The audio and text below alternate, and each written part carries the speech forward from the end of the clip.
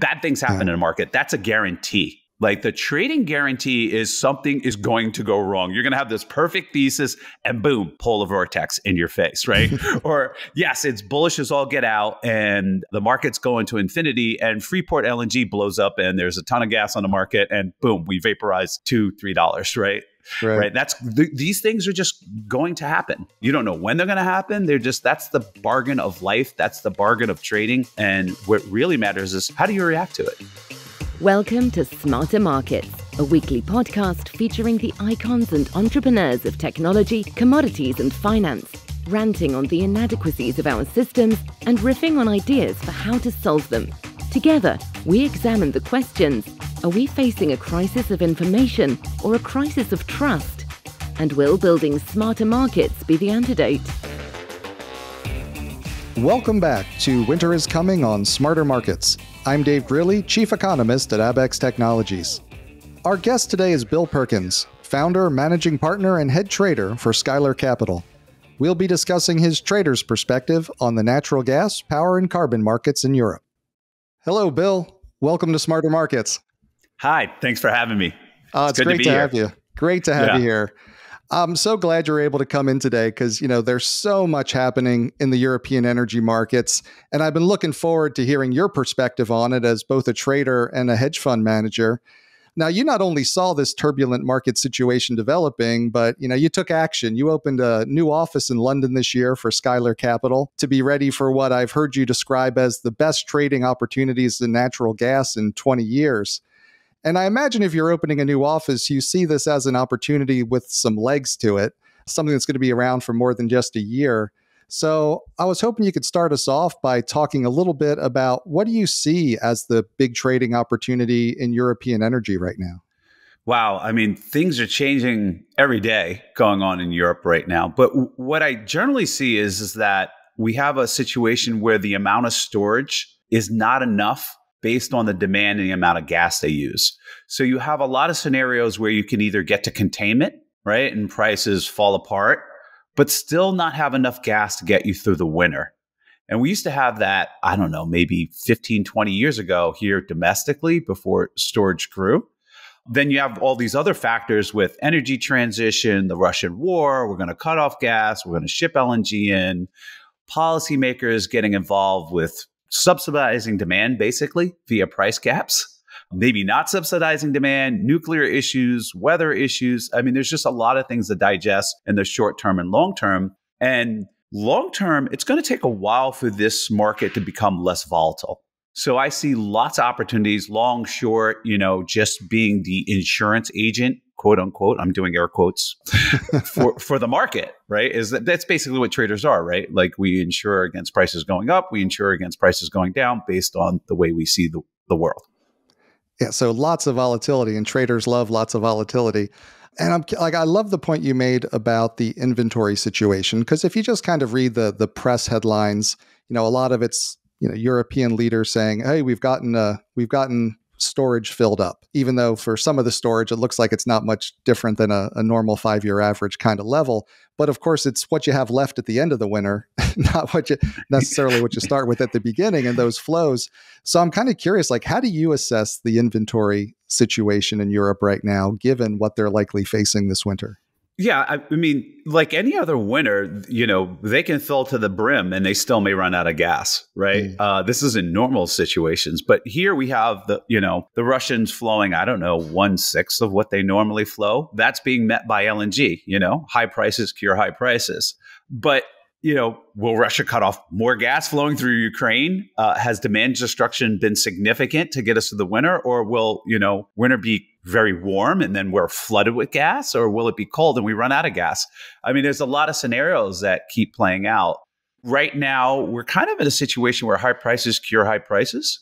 The demand destruction is significant. And the rest of the world is saying, we don't want the LNG at this price. Right? At least a significant portion of it, right? So we have a record amount of LNG flowing to Northwest Europe and Western Europe, which looks crazy when you look at it on a map. But, winter's coming.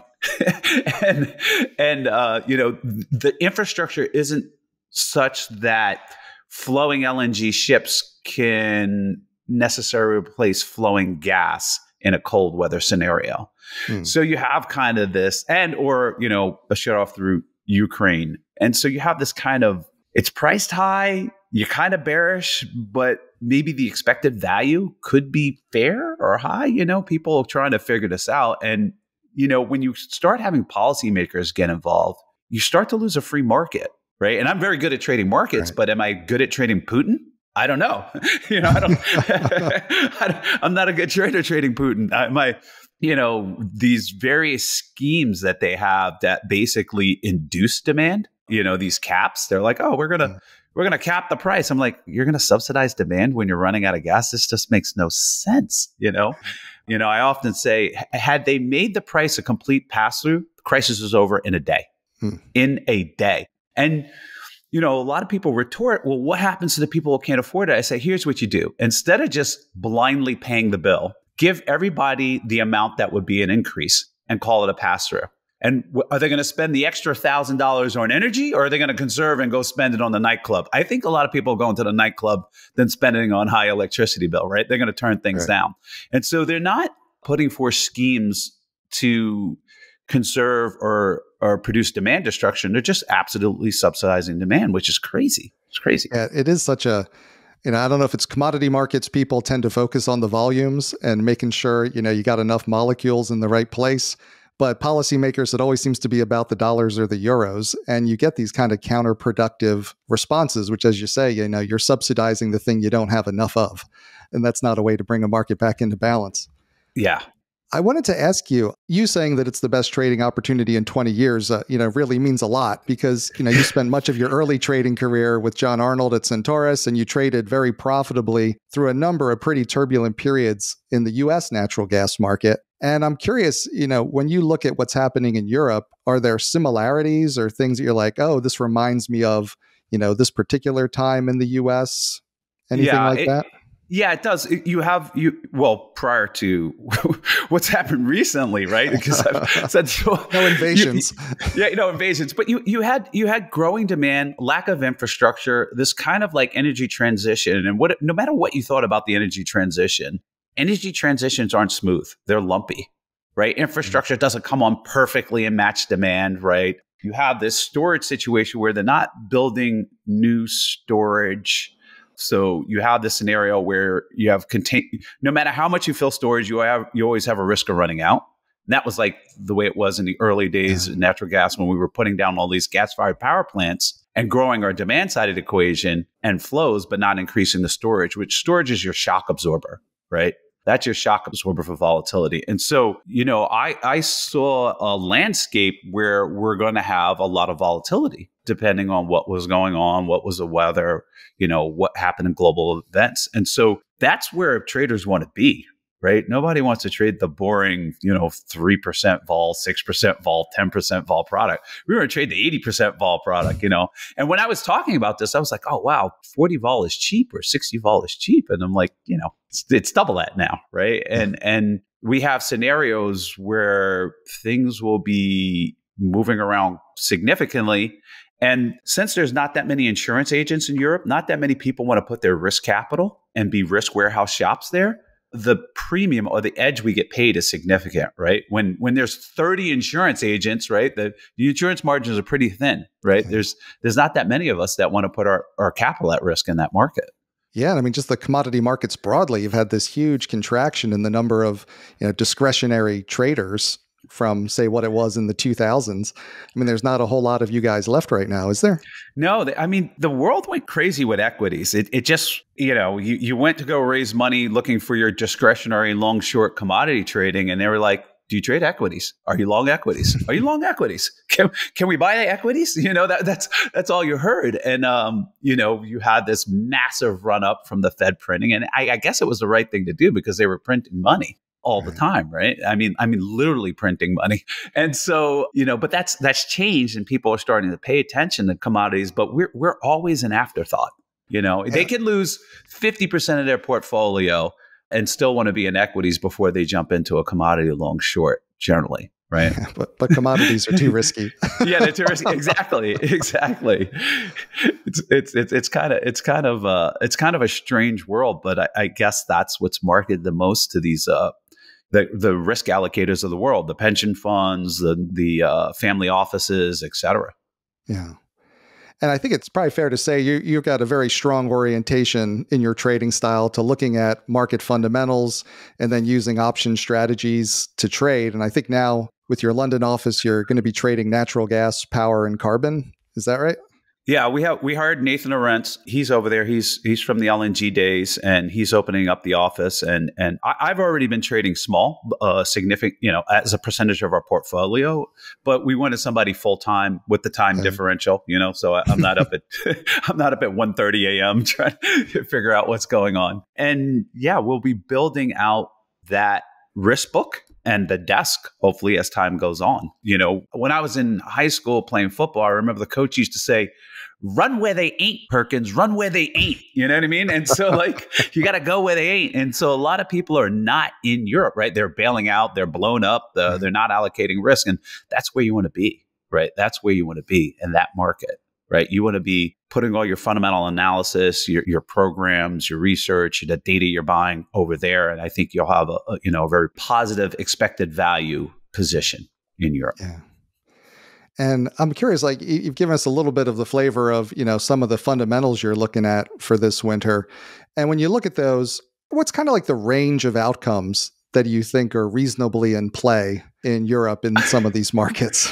I mean, well, we clearly have the run out of gas scenario, right? Mm-hmm. That's kind of interesting because, the EU isn't the United States, right? They're kind of loosely together, right? Do you have certain states go, well, we're not going to ship you the gas, that time, no transit fees, or we're not shipping you power, right?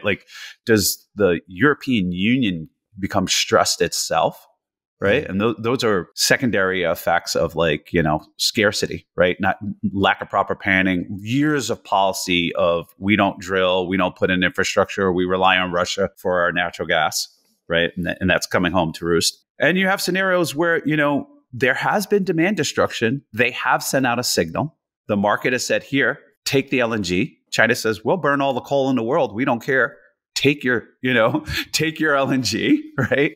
And you could have a normal to a mild winter, and you could just be flooded with gas in storage at the end of March. So I think both tails are on the table. They're completely on the table right now. And I would say that the no shutting off Ukrainian flows scenario is with a normal weather is actually bearish, right? Why is that? But you have a lot of demand destruction.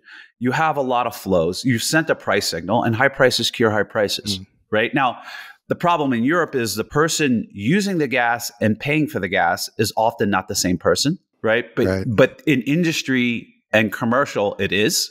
And those guys, they're shutting down aluminum plants, smelters, all the way through. And you just have enough demand destruction. And you've sent also a supply. I mean, there's 92 LNG ships on their way to Europe right now. I mean, there's 260 ships on the water. It's almost, you know what I mean? If they're all going to Western Europe, right? And it doesn't look like they want to stop. And so that's, storage is 90%, 91% full in Northwest Europe as what we defined as Northwest Europe. Yeah. And it's on its way. So, once you get to 92%, you start to have injection issues, right? You can't stuff it at the ground at the same rate, and it starts to drop off precipitously. And so you're seeing that cash was trading 30 euros back of futures, right? And you could see it in the front spread, which was a premium, right? OC versus Novi was a premium, and now it's 15 euros back, call it $5 back. I mean, and cash, it is 30 euros back printing today. And I see that scenario getting worse as long as weather is normal. So you just have everything on the table here. Weather normal, down the fairway, slightly bearish, but the volatility is so high. What does that mean? You know what I mean? Right. What does that mean, right? What does it mean that it's bearish in this scenario? But as time evolves, that will start to get more solidified one way or the other.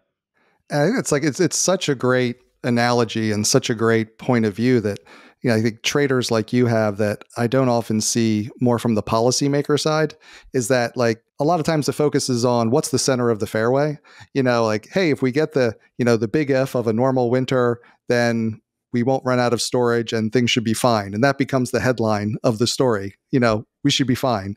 But, Right. If both ends of the fairway are in play, and they're both pretty disastrous because in the, high gas price scenario, that's bad. In the low gas price scenario, part of that's also because you might have a very deep recession in Europe, could be part of what brings a lower price scenario in play after the higher price scenario.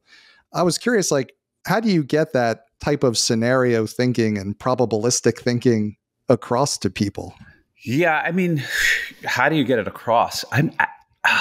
That's an education question. It's really hard. I guess people respond to visual cues. So I guess maybe kind of just show them the distribution of events, like what happens and some prices that which you estimate going on. I mean, that's the way we look at it, right? Like we're like, okay, here's the world as we see it now, right?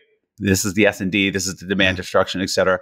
Run me the last 30 winners through these scenarios and show me how many come out running out of gas, et cetera, right? Like I think every trading shop does that. This is no fancy witchcraft here.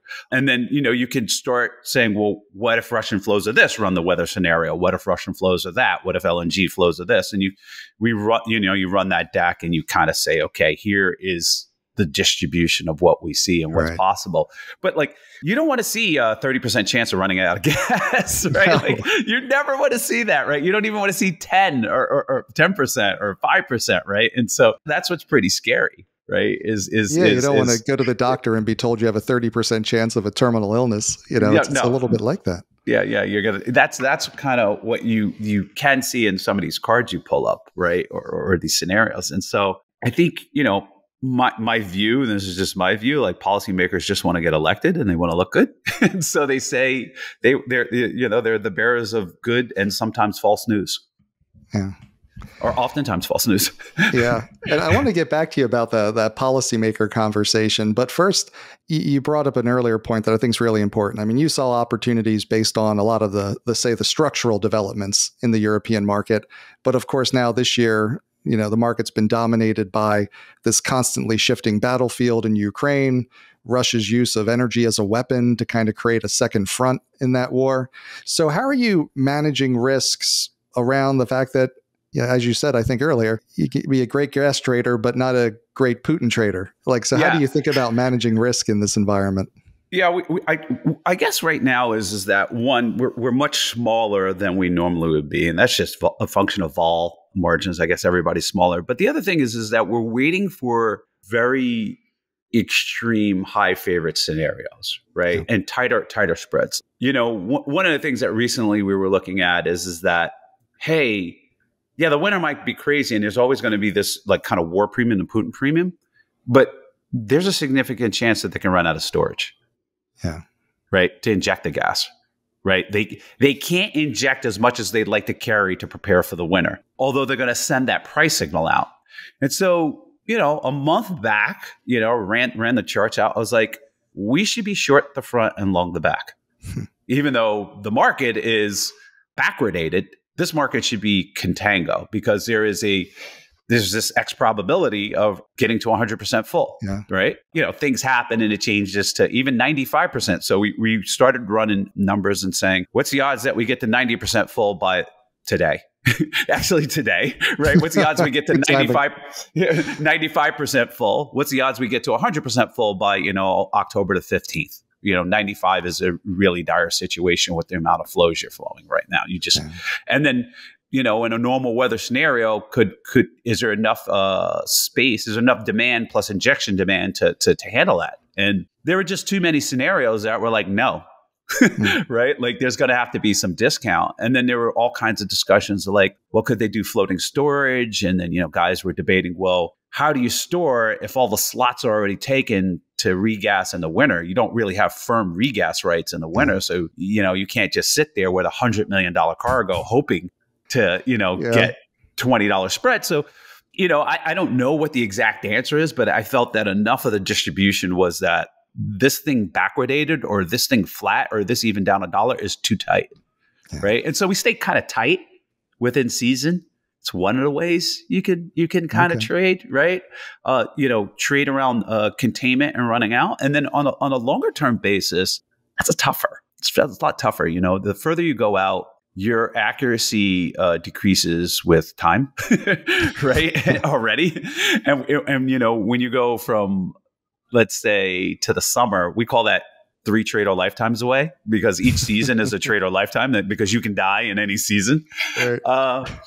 We kind of look, okay, in the range of the extremes, what's going to happen? What's going to happen with demand destruction? Are these distributions reasonable? And can we put on a trade that expresses that we can survive being very, very wrong? Because the name of the game is to stay in the game, right? The market will provide you outsized returns. You just need to stay alive. Even if you get cut in half, you'll have a chance to really come back and thrive as long as you stay in the game. That's great. Don't get knocked out. You could get knocked down, bloody. You could do a 9 count. They can cut your eye, but make sure you're able to go back in the ring. You'll eventually win. That's great advice. And I wanted to turn, because the other big risk, I think, is what are European policymakers going to do? And it seems like now that finally those prices are flowing through, they're hitting the residential consumers, they're hitting the small shops, the bakeries are shutting down. You've got a situation where policymakers feel a need to react and do something. Doesn't mean they'll do something productive, but you got to at least be seen to be doing something. And I was curious, how do you manage risk in that environment, especially when they're kind of likely going to change the rules of the game? Cap prices. There's been talk of changing benchmarks and saying, oh, we need something LNG related, not TTF related, even though, it still might be for pipeline consumers. So when the rules of the game are potentially in play, how do you think about that? I'm going to go on a little rant at the end of this one, but to try and suggest what they should be doing. And it's kind of a little bit what I was talking about before, but I generally view them to be who they are. And their primary concern is not actually solving the problem as you and I see the problem. It's solving the problem of, how do I stay in office? How do I look good? How do I get reelected? Right. And so simple, energy is a pass-through, right? It is over. It is over. You will get 30% conservation out of the RC sector that you're worried about happily, right? They're just not paying that much. And then, their concern is well, we can't, people's high bills, they're angry. I'm not going to get reelected, right? That type of thing. And so that's kind of how they're always going to behave. So whether it's we're going to move the index over here, or et cetera, it's never solving the demand problem. It's not solving the LNG problem. It's just hiding it. It may push it further down the road and make it worse further down the road, but it's never really actually solving the problem. And so if you wanted to protect the consumer, you can get, your chances for reelection. Here's something where you can actually solve the problem and get reelected. Just let's say your bill was $100 and now it's going to be $1,000, right? And you don't want them to see the increase. So usually what they do is they just cap it and they pay the bill for them, right? So you have no demand destruction. I'm like, give them $900, but just tell them the price is the price. So the consumer, they're not paying anything extra, right? But they have $900 to make a choice. Spend it on energy or conserve energy and go out and party, right? So wait, I got a check from my government, right? The price is a pass-through, so there's no harm to the consumer, right? But then they can, what's going to really happen is that these guys are not going to take the $900 and ship it back to Uniper, right? Which is now a government-controlled entity. They're going to take that. They're going to turn down their thermostats. They're going to winterize their houses. They're going to do everything. And you're going to see conservation that you've never, ever seen before on a scale you've never seen before in the RC amount. And you're going to solve the problem. Crisis over immediately. Yeah, it's a little bit like when commercials hedge their demand, using the markets, right? You've got the hedge. You can either take the money you collect on the hedge and pay for your bill, or you can, just use it for something else. It's your money. You can make your choice. Right. That's interesting. So it'd be empowering the consumer. So that would be like a policy shift where it's okay, we're doing kind of the socialist thing, but we're doing it the smart way. We're distributing it to the end user and letting them decide whether you're not subsidizing demand in that way. You're actually destroying demand in that way. Yeah. Right. But I haven't heard that once out of anybody, out of any policymaker. they're politicians. They're not economists. They're not commodity traders. They don't necessarily do that. And their focus is on getting reelected and staying in power. Yeah, it sounds like it's the stay in the game. It's just a different game. Yeah, exactly. It's a different game. Their game is different, right? Instead of an annual nat gas cycle, it's an election cycle, I guess. Yeah, and I'm just proposing a way that they can actually be superheroes. It's like, wait, I got $900, and I got to keep, really net to me $200 more to go spend. Right. Not only that, you get it's a economic boost. It's a direct ejection. That's great. I wanted to switch gears a bit with you because, in addition to being a highly successful energy trader, you're also a highly successful poker player. And I was curious, which were you first? Were you a poker player first? The stakes might have been lower, or were you a trader first? Definitely a trader first. I wouldn't call myself highly successful. I've been successful in tournaments, but cash games, I've gotten beaten up early enough that where, it's net negative, and I've gone through the school of hard knocks learning poker. But when I was like a clerk, I got introduced to playing no limit hold'em, and all the traders kind of, I think traders have this natural, we like risk, and they like to gamble as entertainment. Right. When you're always a house, sometimes you just want to get lucky, I guess, and socialize. And that's kind of the mentality of the floor, at least when I was coming up. That's interesting because some people might think my day job trading's stressful enough. I don't need it at the poker table. But it seems like if that's what you love, it's what you love. There's certain people who focus on the downside, right? They're just risk averse. And there's people who are just like always pissed at missing the opportunity cost. And I think that's more traders, right? They're always like, what could have been? What could I make? They're not thinking about the downside. Whatever. If I die, I die. And I think that's kind of the bent of traders. And so, they like action. That's fascinating. And, I was curious, what do you take from each? Like, what do you take from, poker playing that you apply to the trading, or trading that you apply to how you think about playing poker? Like, what do you take from each that makes you better at the other? I think what they both do in different ways is trading and poker let you know about yourself. You go in and the market, it doesn't care. It doesn't have a vendetta against you. It's this kind of thing, right? The cards don't, if you play poker, they don't have any vendetta. They're going to come away. It's really how you react to every scenario, right? So like there's winning traders and losing traders, and it's really how much did they study? How did they react to each scenario? Right. And then so you really, really learn about yourself when trading. And the same is true with poker. Right. And when you find your leaks in your game, like your leaks in your poker game, like, oh, you over bluff or you under bluff or you call too much or those things you find like there's something personal to you and your personality and the way you are, maybe, in your childhood that wired you to be this way. And you need to unwire and fix this thing in order to get better at poker. And I think the same is with trading. Like if you're the type of guy that gets upset when you lose and get irrational, or you hold on to a trade too long, right? When you should be getting out because whatever, you become attached or whatever. There's all kinds of trading leaks that are out there. I'm not a trading psychologist, but, I am very well aware of when things go awry and I've done things wrong, it's me. It's not the market, right? Bad things happen in a market. That's a guarantee. Like the trading guarantee is something is going to go wrong. You're going to have this perfect thesis and boom, polar vortex in your face, right? Or yes, it's bullish as all get out and the market's going to infinity and Freeport LNG blows up and there's a ton of gas on the market and boom, we vaporize $2-3, right? Right. These things are just going to happen. You don't know when they're going to happen. That's the bargain of life. That's the bargain of trading. And what really matters is how do you react to it? Yeah. That's great career advice for someone to carry with them throughout a trading career. And it might not be fair to ask you this question, but I also wanted to ask you, for other less experienced energy traders in the European market this year, like what advice would you offer them for how to navigate, what's going to be coming at them over the next 3, 6, 12 months?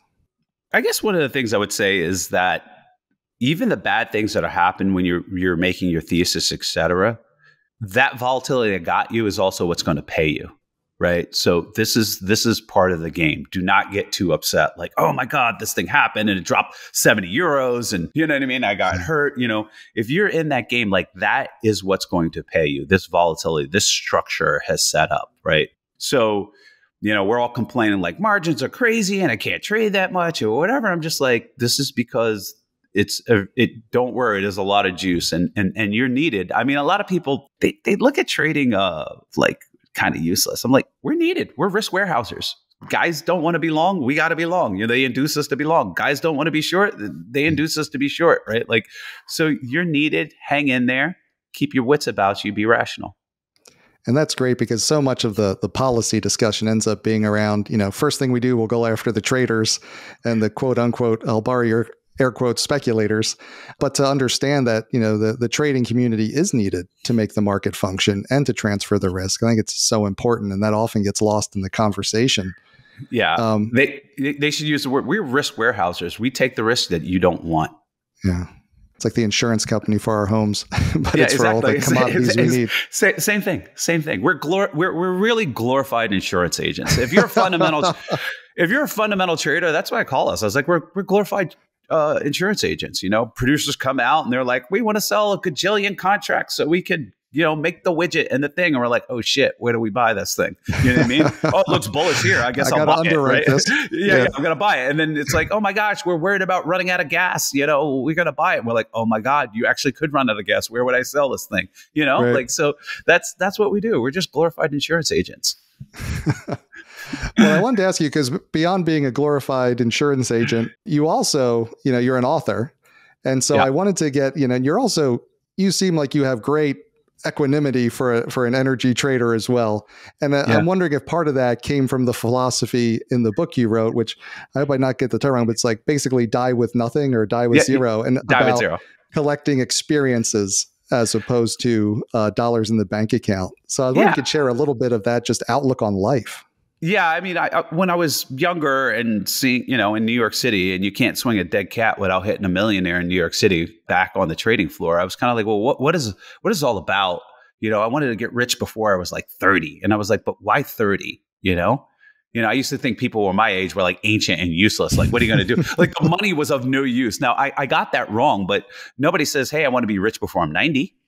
Right. And so, what I quickly came to realize is the money is for the experiences you want to have. And depending on what those experiences are, they belong in a certain time bucket of your life. Right. And it makes no sense to take all this risk dying, risk being poor, the scorn of your friends and family going, see, I told you, your peers mocking you. There's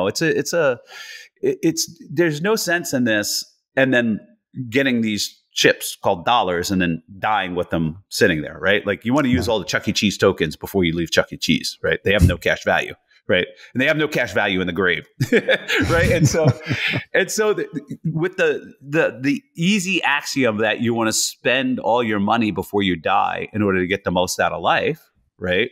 And that could be charitable, that could be hedonistic. It doesn't matter what it is. I'm using experiences very broadly. It's what does that curve look like? Right? What is the distribution of those funds over your life in order to get the max out of it? Because I really don't care about net worth. What I care about is net fulfillment, right? And I think most people are driving for net fulfillment.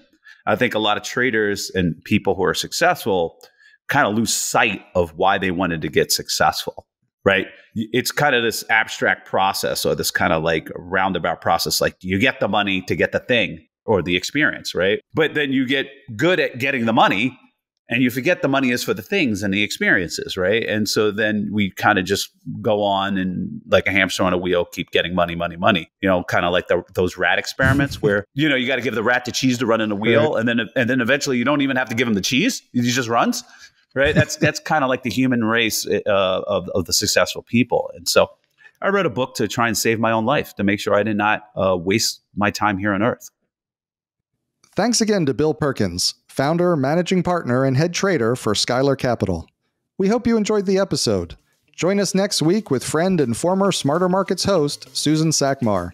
Susan will be back to discuss how the European energy crisis is transforming the LNG industry. This episode was brought to you in part by Abax Exchange.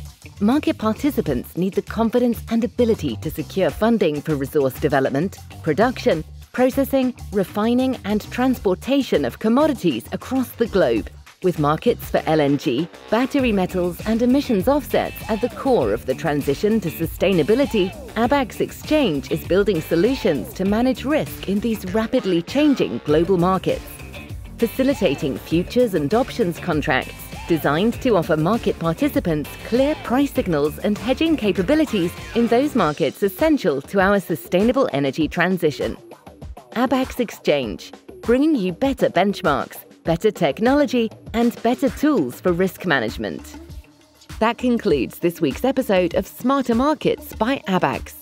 For episode transcripts and additional episode information, including research, editorial, and video content, please visit smartermarkets.media.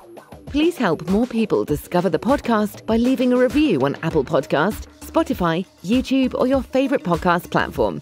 Smarter Markets is presented for informational and entertainment purposes only. The information presented on Smarter Markets should not be construed as investment advice.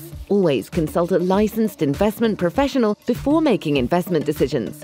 The views and opinions expressed on Smarter Markets are those of the participants and do not necessarily reflect those of the show's hosts or producer.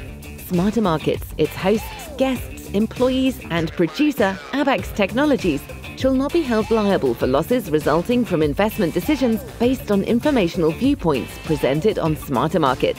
Thank you for listening, and please join us again next week.